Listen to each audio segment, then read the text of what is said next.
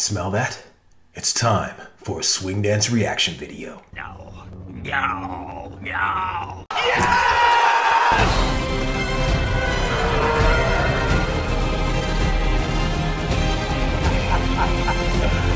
Woo!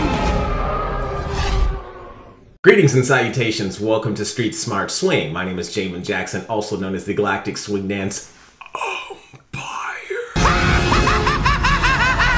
Shh, my kids are sleeping. I'm super excited to be scrutinizing another video for you today. But first, make sure you subscribe and mash that notification button so you never miss a swing dance reaction video ever again. Today, it looks like we are going to Winter Jump 2020. We're going to be watching a solo demonstration by Katja and Rikard to the saxophone of Lars Frank. I'm really excited to look at this footage. I don't know what to expect, but I'm sure it's going to be good. He's one of my favorite dancers right now. Do not let your hearts be troubled. I will be telling you the absolute truth about how I feel about their performance. So if you are someone who gets triggered by the truth, this is not the place for you. All right, let's get into this. I'm super excited. Man, I've been really enjoying Rikard's dancing lately. So many different levels. I'll talk a lot about it later, but I'm really enjoying it. And I haven't seen Katja dance in a long time. In fact, I think it was when, maybe a few years ago possibly, but I really like her style. It's very like silky and elegant. So it's interesting to see how this combination is going to work. And I'm curious to see what's going to happen. And it looks like they got the saxophone.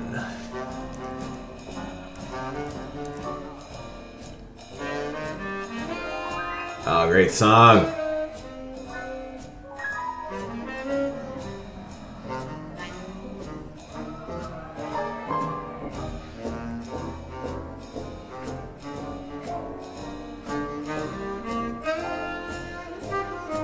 Ah, this is very mature. This is very mature dancing, guys. I say that word mature because typically I'm really hard on the leaders.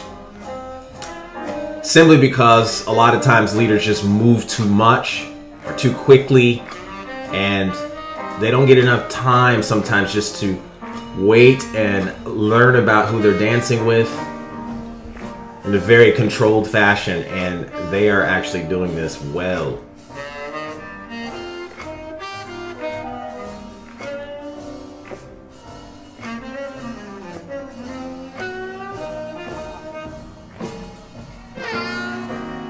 Yes.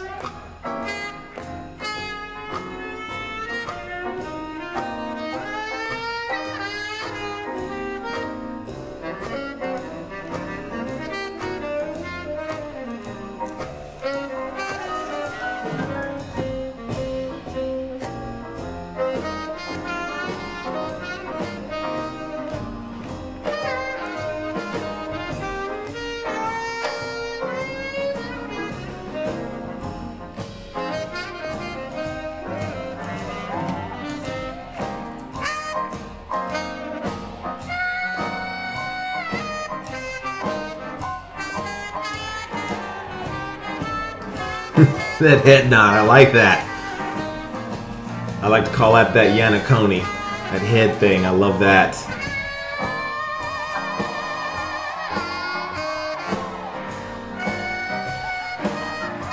This is great. I feel like I'm watching the Cosby Show.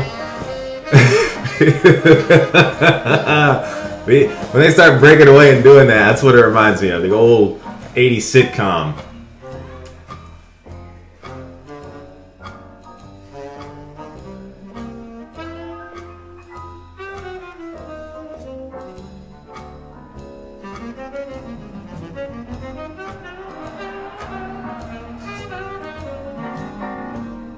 I like that little foot touch. That was really clever. I think the audience appreciated that too.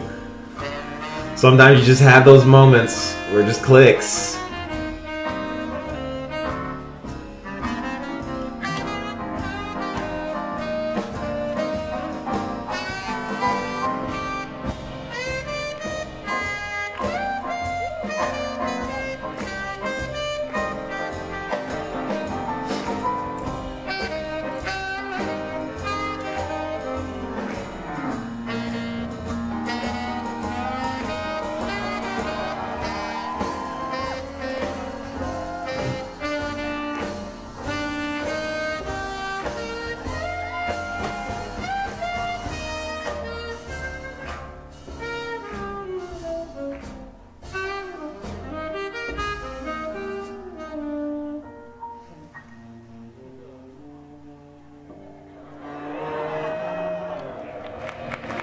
Yes.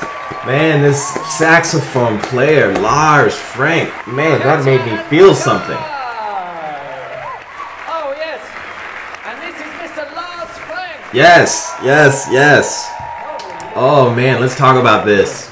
I gotta tell you guys, when I hear a good saxophone player, it makes me happy. It is very rare to have modern day saxophone players touch me in a way that is equal or more than the older original generation of saxophone players from like swing era, like Ben Webster and Lester Young. There's just a level of pain that those guys are transmitting into those instruments that I don't think can be correlated with today's modern life. Not to say we don't have pain in our lives today, but I will say that it's just a different level that they had back then as opposed to today. I guess you're only I think it's interesting because when musicians play, it's a piece of them. It's a piece of them, and it's hard to fake you when you're playing instruments. And so I felt Lars on that one. I felt his countenance. I felt what a piece of him, and I think that's, I don't know, I think the instrument of the saxophone does that for me. That it just evokes so much deep emotion and groaning, stuff that I can't really articulate. And many times I hear songs that have the saxophone in it, and I might hear the song one time, and there might be a riff inside of it that makes me remember something about the song, and I may never hear that song again, but I'm humming this melody that is probably not the actual thing that I heard, but it's just some type of thing that, you know, billowed out of me from what I heard initially, and I create this reoccurring song in my head that may not even actually be the real song. I think that's how powerful the saxophone is for me in transmitting emotion and in a resonating way where it just stays with me. So, man, big props to Lars. That was powerful. I got to figure out where he's from, and I love, if they've got music, you guys, please let me know if he's got his own CD or something, or if he's just playing with his band tonight, because that was moving.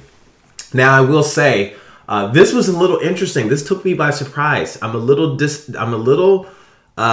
liked it, but I'm a little just off put by it. There's something about the tempo that I didn't like for Rikard. I really like Rikard's dancing, and I didn't notice it until now that this tempo did not suit him well for this particular performance. Now, I will say for Katja, this matched her normal disposition, this elegance and the silky smooth movement that's very just present. It's very present in the moment where, you know, there's not too much of a quick movement. I get it for her dancing. I could see the feeling that matched, and I could feel it. It matched perfectly. Now, I will say, if they had a different instrument, I even think it could have possibly fit Rikard a little bit more. I don't know if it was just the saxophone that